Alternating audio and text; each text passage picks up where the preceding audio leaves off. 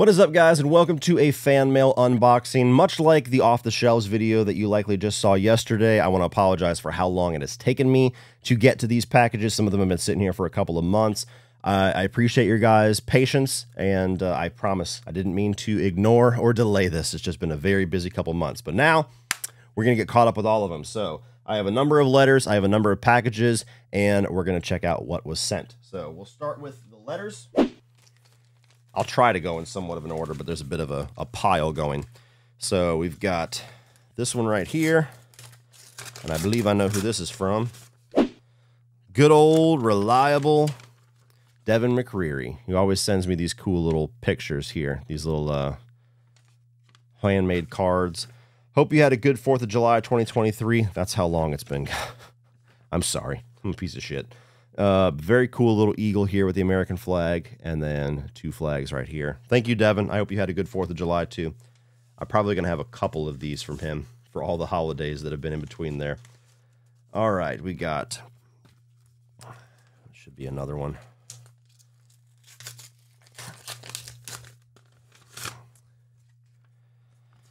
Happy Memorial Day 2025. Again, right here. Happy Memorial Day. Sometimes it's hard to focus. I apologize. There we go. A little tombstone here. Happy Memorial Day. I hope you have a good Memorial Day in May of 2023. God, has it been since May? Time just flies for me, guys. I don't realize how long I wait sometimes for these things. Let me see. I'm trying to open the envelope without damaging his letter. Sometimes this tape kills me. There we go.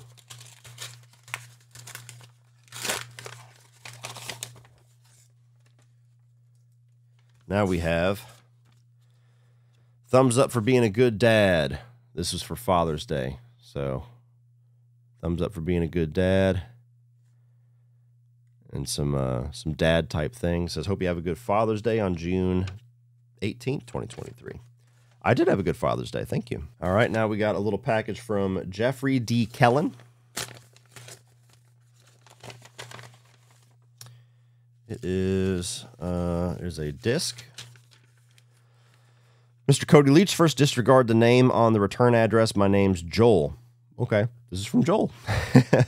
Second, I sent a DVD copy of my video reel because I'd love to hear your thoughts on it. If you don't have a player, that's okay. You can find my reel on my YouTube channel, Joel Keller Productions. Have a good day, Joel Keller. Okay, I will check that out, Joel. Thank you, sir.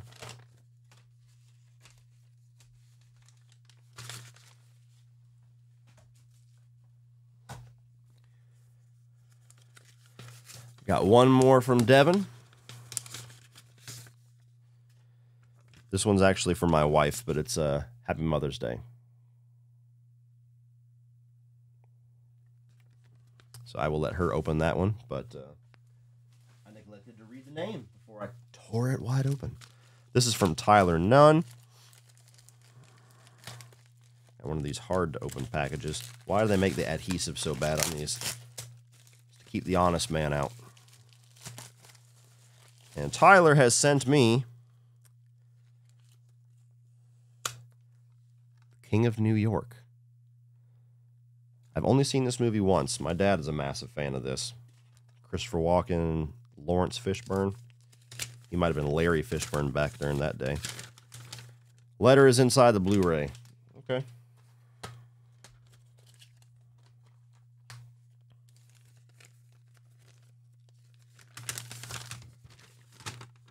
Dear Cody, I hope you and your family had a great summer and see all the movies of the season. I didn't get to leave a letter in the last package I sent you, but I hope you've enjoyed them, especially Chinatown, which is one of my favorite movies from the 1970s. Anyway, the chilly weather is upon us now that we have approached the first day of September, but it won't be long when horror fans get to wear warm clothes and watch horror flicks in the month of October. Well, it's here, buddy. It's already starting to get cold here in Georgia. I would like to hear your thoughts on Chinatown and King of New York, but I understand you got other things in your mind. I hope you enjoy this film and cannot wait to hear you read this letter in another unboxing video. God bless you and your family. Well, God bless you and your family as well. I wish I could give you thoughts on it, but I have not seen this movie in a very long time, so I'll have to update you later on. And Chinatown, I have not had a chance to check out yet, but I am very interested in it because that's one of the Jack Nicholson movies and roles that I hear talked about the most. So stay tuned. Next we have Cal Templeton. And he sends a book, looks like, or a couple of books and a letter. Let's see here.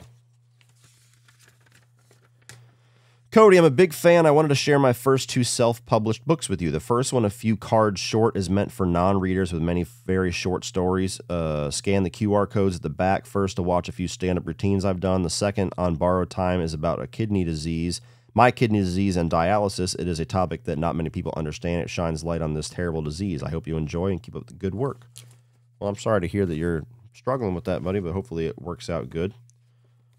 So we've got A Few Cards Short, which is right here. The white ones are always hard to get the focus on. A Few Cards Short and On Borrowed Time. Interesting artwork.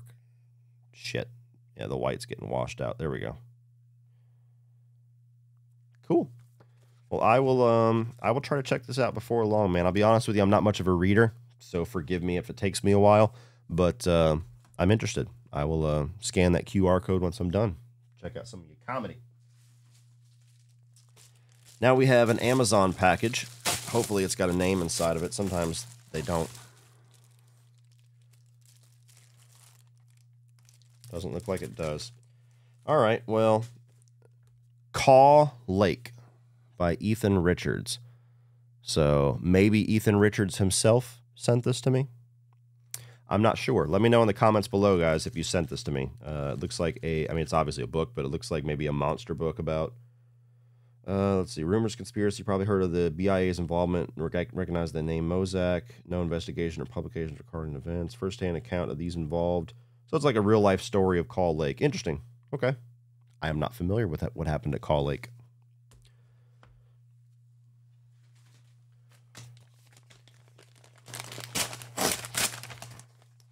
It's another Amazon package. Oh, I know who this one's from. A gift for you. What up, Doe? Cody Leach and the Coven. I am shocked and flabbergasted that you have never seen one of the best homages to Tales from the Crypt. This is the most fun you'll have being scared. G.A. Romero, only #1 from Devin Lott. Devin, one of my regular watchers, messaged me a couple of times about this. He sent me the original Creep Show, which, yes, I have never seen either of the Creep Shows. I'm not the biggest fan of horror anthologies, Trick or Treat being the one exception that I love, but most of them tend to disappoint me. But I am looking forward to checking this out. Maybe that'll be a little review series here soon. So thank you, Devin. I finally opened it, buddy.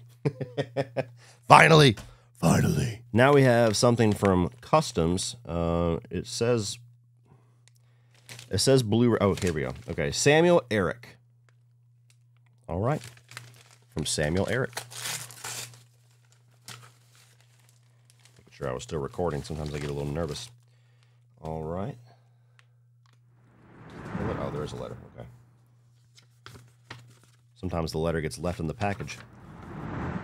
Hi, Cody. I'm a big fan of your channel, and as I am of movies and U.S. politics. Oh, Lord. What a thing to be interested in. I know you're not the biggest fan of the Cars franchise, but I thought that you could do a 31 on 31 with animated movies such as Cars, Toy Story, Shrek, etc. I personally love the Cars franchise and Pixar movies in general. I grew up watching them. I would be grateful if you just ranked all the Pixar films. Keep up the great horror content as well. Love the Halloween reviews. Yeah, you know what? This is the tricky part.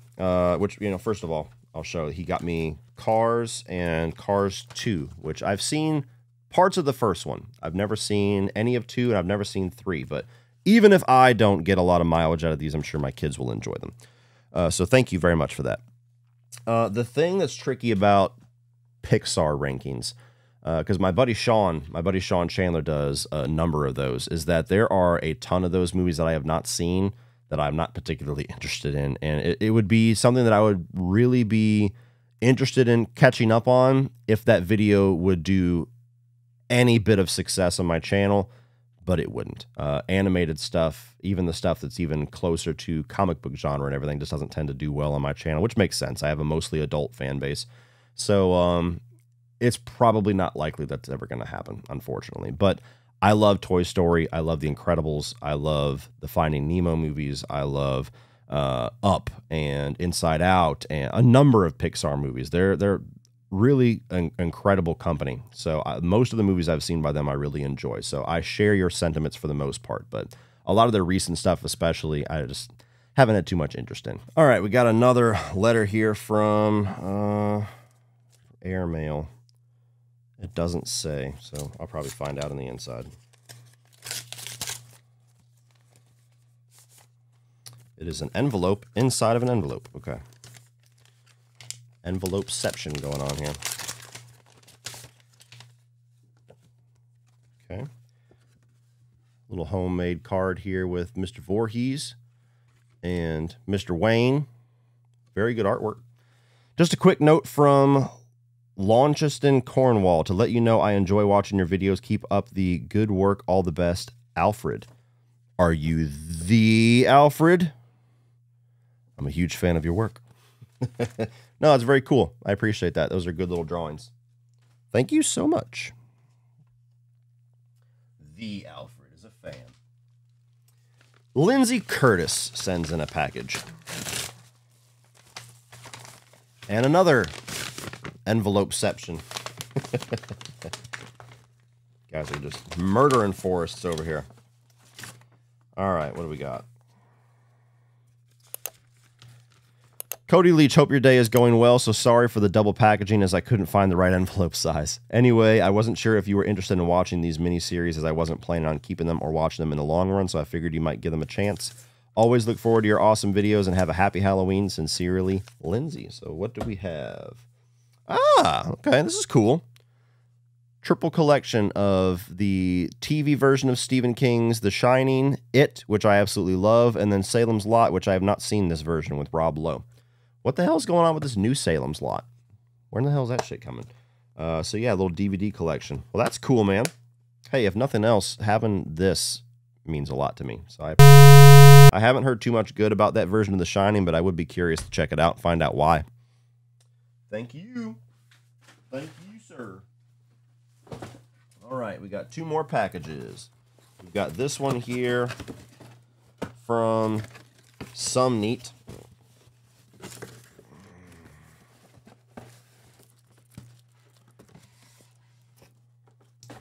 We have got Christmas, Bloody Christmas, which was a holiday slasher from last year that I did not check out, so I'm curious to check that out. I heard some decent things about it. And then an art book from Halo Infinite. Is it Halo Infinite? Halo Infinity? How do you guys pronounce it? But yeah, I loved Halo Infinite, so that was it's pretty neat. A lot of interesting little artwork in here for the villains and everything.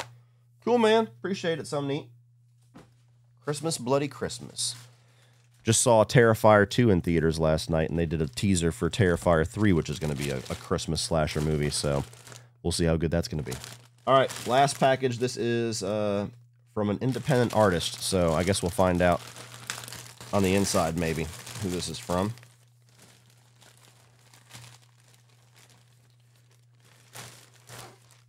All right. This garment was just for you by an indie artist. Order date. It doesn't have a name on it. Well, damn. Let me know who this is from, guys. But there is 1, 2, 3, 4 t-shirts here. So let's see what we got. We've got Tale of... for all those 90s kids. The Tale of the Super Specs, which is an episode of the original run of Are You Afraid of the Dark? Zeebo the Clown. Another 90s kid dream. Are You Afraid of the Dark? I think this is the first episode of the series, but Zeebo the Clown. Pretty awesome.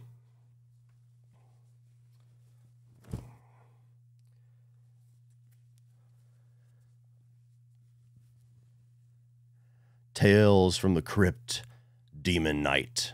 Badass movie. I need to review that at some point. Yo, ho dunk, there, then, there, motherfucker!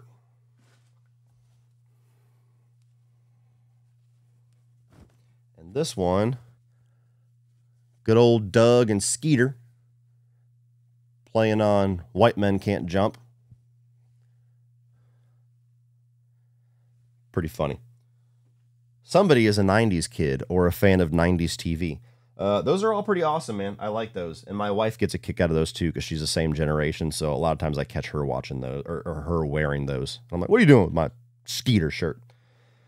Oh, man. Let me double check because this was a big pile. I think that's everything. Yes, it is. Okay. So we are caught up. Finally. Thank you guys for your patience. I apologize for how long it took to get these out, but it was worth the wait because you guys got some awesome stuff here. If anybody wants to send me anything, not asking, but if you want to, my P.O. Box address is in the video description of every single one of my videos. That's the easiest and certainly the safest way to contact me or send anything. So thank you to everybody that sent in something for this episode. I look forward to keeping you guys entertained, hopefully, throughout the next however many years I'm on YouTube, however many years YouTube tolerates me. So thank you so much. Please like, share, and hit that subscribe button if you enjoyed this, and you can check out my 2023 new release reviews, as well as my latest Off the Shelves episode up here. And as always, keep in mind, opinions are like assholes, but that doesn't mean you have to be.